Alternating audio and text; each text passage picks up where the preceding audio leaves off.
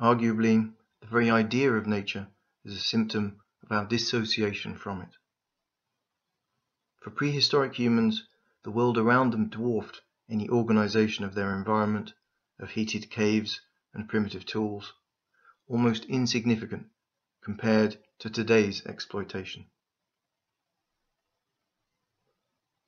That wider world was a source of a kind of wonder, which was perhaps a mix of fear and a sense of plenitude, something akin to Rilke's idea that beauty is just the beginning of terror, which we are only just able to endure.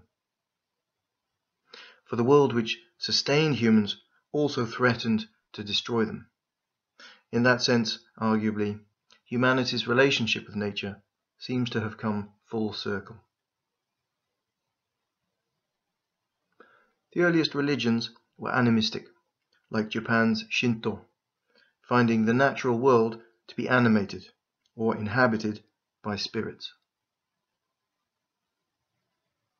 For early medieval Christians, nature was God's creation, but distinct. Anselm of Canterbury, for example, attempted in the 11th century to prove the existence of God through the rather circular argument of defining God as perfect, and then stating that a non-existent God would not be perfect. However, it was Thomas Aquinas, the 13th century philosopher, who stated that God could only be known from his creation. After Copernican discoveries pointed towards an infinite cosmos, God could be found again within the infinity of the universe, not outside it.